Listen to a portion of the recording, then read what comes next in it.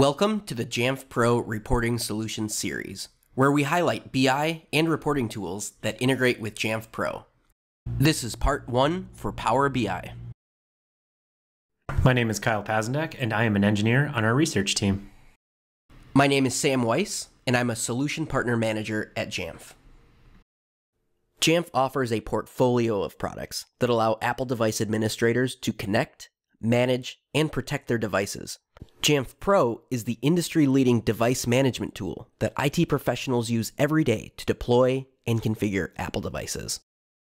Power BI is a visualization and reporting tool that has native integrations throughout the Microsoft ecosystem. It can quickly be integrated into SharePoint, Flows, Outlook, and other services many IT organizations and executives rely on every day. The magic all starts with the Power BI desktop, and I'm going to show the initial data connection in this tutorial. After we create the first PBIX file, we can upload this to Power BI's cloud service and set a refresh policy to have a constantly updating picture of your Jamf Pro. This is a great tool to give admins, decision makers, and executives the visualizations they need to help them answer the questions they may have, without requiring explicit knowledge or access to the Jamf Pro web services.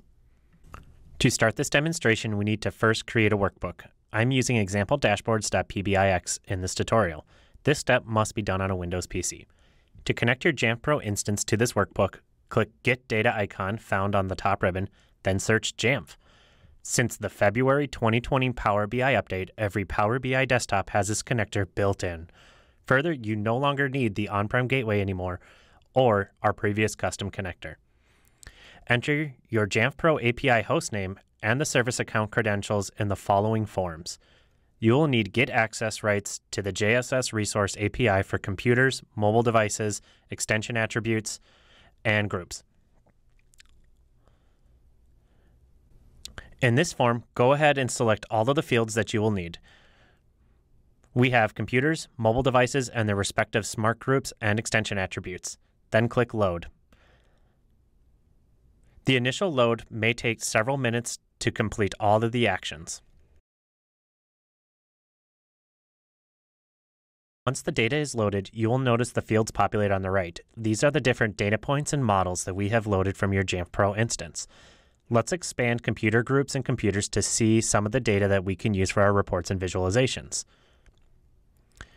As you can see, we have smart and static groups, both their names and then the memberships of the computers. In computers, we have nearly all of the fields found in a traditional API call. Let's grab the Jamf Pro computer ID and make a quick table to show that it works. This is found at the bottom under ID.